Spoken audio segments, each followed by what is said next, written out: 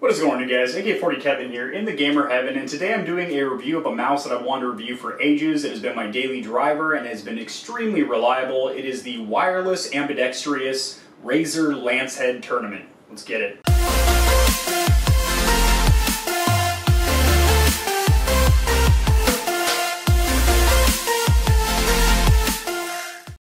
Alrighty guys, over here at the Stormtrooper desktop, as always, I'm going to go ahead and slide myself in here so we can review this sweet mouse. Alright, so I have three Razer products. Bit of a Razer fanboy. I mean, they make really quality products for the price. So I have the Nari Ultimates, I have the, what is this bad boy? The Black Widow mechanical keyboard, and then of course the Razer Lancehead mouse over here. So the main reason I mention that is because they are all tuned up with the same RGB effects. They call their RGB chroma. So the headphones are dead right now, but as you can see, there's like it's called Fireplace. So it's got a real cool little fireplace vibe to it. Looks pretty sweet if I do say so myself. So I have two mice that I constantly switch off of depending on what kind of game I'm playing and just how I'm feeling that day. I have the Lancehead, which was my sole mouse, only mouse for a long time. And this is wireless, ambidextrous, and it's also a compact design. It's not like a super compact travel mouse, but it's also pretty shaved down here on the top. And for somebody that has average hands, I'm 5'11", it's a little small for my taste, especially when I switch over to this from what I've been running recently, which is the 2-act Venom X4, which comes with this little controller here, and it basically allows you to still use a mouse while using this bad boy. Which is really cool for like shooting games and stuff like that. So that will be getting reviewed a separate day. But as for the Lancehead here, so battery life is pretty decent. I would say I can usually get 2 to 3 days out of it with, you know, 6 to 8 hours of daily use. I love the chroma effects on there. We'll go through the software in a little bit here. You have 2 buttons on top which adjust your DPI on the fly, which is really cool. You can have up to what is it? 1, 2, 3, 4, 5, 6? 5 different presets for DPI, which you can set yourself. So if you're doing some sniping or something like that, you can turn your DPI down and get a real precise feel. Or if you need to be playing twitchy, you can increase it. Scroll wheel feels excellent. There's also RGB on the scroll wheel as well. I don't know if you guys can see that with my bright ass Halo ring on, but yeah. It also has a really nice ribbed, rubberized texture. Feels really nice. Obviously, this is customized to match my Stormtrooper theme, so you're not going to get one that looks like this. But it was brushed silver. I'll have a picture of what a stock one looks like. It was brushed silver on the top. Really handsome look. It's got these lined rubber pads on the side, which are actually pretty grippy and pretty soft, comfortable on the hand. You have 2 buttons on each side, but these are not... you can't program them to separate mappings. This is just for ambidextrous use. So, you know, whatever this button is going to be this one over here, and vice versa. So, you know, just keep that in mind. You do only have 2 additional game buttons here. I do think that they are pretty sleek, but because they're kind of almost tucked in underneath that shell, it can be a little difficult to hit them at times. But honestly, once you get used to it, you can pretty cleanly know what button you're pressing. These are also good for web browsing, you know, back and forward pages, which is pretty standard. So, like I said, battery life is pretty good. The only issue I've had personally is using it wirelessly, which, you know, that's kind of a major deal because it's a wireless mouse. So, up underneath this little case here, you get this little dongle, which I have plugged into my top 3.0 port up here. Get back in the hole. There we go.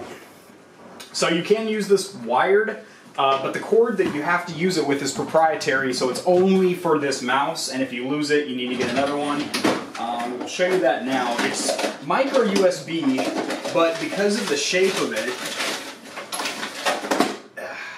here we go.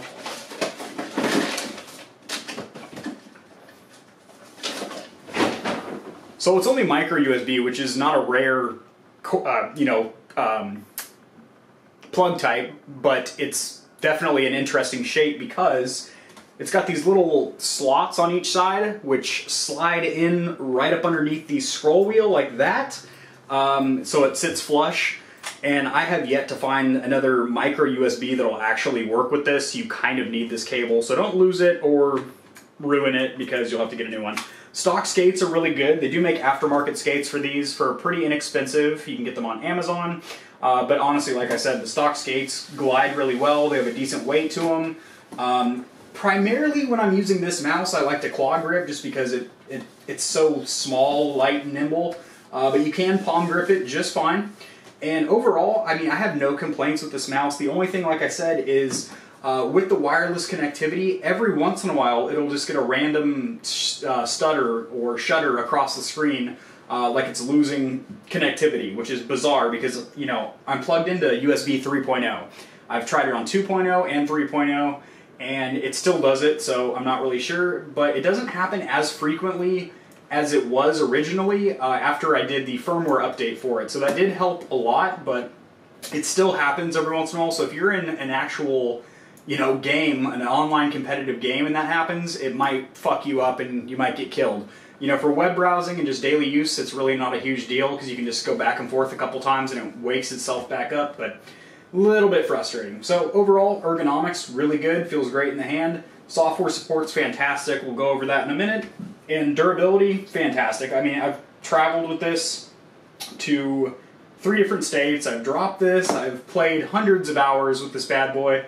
No issues whatsoever. So, you know, those are the 3 things that I really am critical of when I do product reviews for game peripherals, whether they're headsets, game controllers, keyboards, whatever, is, you know, the software support, so the integration between the hardware and the software, the ergonomics, so how does it feel on your head or in your hand, and long-term durability. Is it going to last? Because most of these products are a little pricey. Alrighty guys, over here at my desktop, I'll share my screen, but I won't share my wife. Alright, we are inside the Razer Synapse 3 app. This is the application that you are going to use in order to... Let's turn that shit off. In order to control all of your capabilities and features of your Razer products. So we have the Lancehead over here. We're going to go ahead and click on it. Now, the first tab is Customize. This lets you remap all of your buttons, and you also have a hypershift mode, which basically gives you an entire new set of available mapping. So you can set hypershift to a button on here, and then once you press that, it'll change up your configuration. You can also save onboard profiles. That's a really cool feature because if you're going to be taking this somewhere where you don't have, you know, your computer, you're just going to be plugging it into your friend's desktop or something like that, you have onboard profiles saved, which is really cool. As for performance over here, like I said earlier, you can have 5 different DPIs, and it goes all the way up to 16,000. I don't know what anybody is doing with a DPI that high. Most professional gamers usually play between 1,500 and 3,000. So I have mine, you know, you can see my presets here. And as you press the top buttons on there, as you can see, I'm scrolling through on the fly, which is really cool. So for basic web browsing, I usually keep it at 22 or 3,000 if I'm feeling froggy. If you don't want sensitivity stages and you just want one that you always use, you can do that. And if you don't want 5 stages, you only need 2 or 3, you can do that.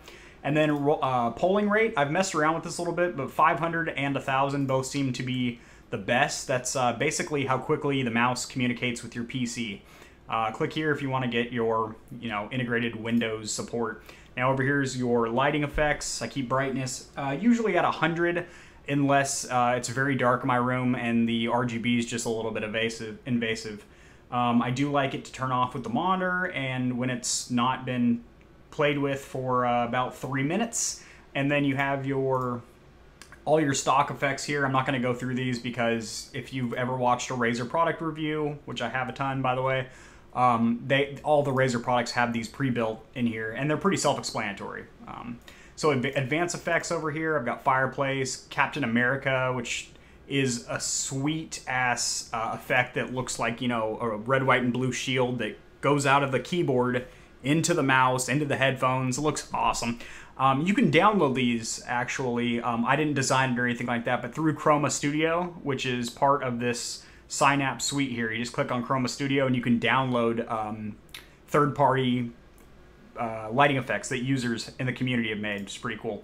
Calibration, you can set this up for different mouse pads, which is really cool if you have something that has a unique surface. I just keep mine on default because whatever.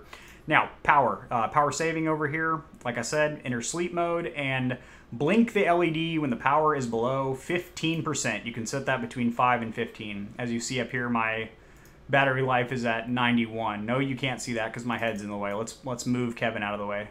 91%. All right, so really good software support, and as far as support, their customer support's actually really good too. If you ever need to contact them or anything like that, they're very easy to get a hold of. You can do live chat, send them an email, or just talk to them on the phone, which is really, really cool. Now, in addition to Razer products, you can also link other companies such as MSI, Philips Hue lights. There's another company that makes custom lights. I can't think of it right now, but they also connect with this. So you can basically have your entire room, like you see the lights behind me or whatever, I can coordinate those to be doing the same dance with my peripherals, which is pretty damn cool. So in conclusion, guys, hot diggity damn. Really good mouse, great durability, really good ergonomics, especially if you have smaller hands, but even if you have average size hands, you can make this work, especially if you're a claw grip player. Love the RGB lights on it. I think the side buttons are really sleek. I think the whole overall design looks fantastic, especially mine. I mean, that's just pimped out.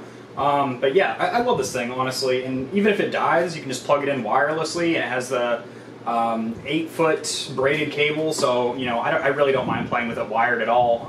My other primary mouse is wired and doesn't really get in the way. You can always get what's called a mouse cord bungee. I'll have a link to that in the description below, as well as the Lancehead here, and they're really inexpensive. They've dropped tremendously in price, and you can also get Amazon refurbished ones or even used ones from third parties on Amazon for 40, 50, 60 bucks. I bought this about almost a year ago for I think like 60 bucks, and it's held up a lot. It's great. All right, guys. Peace.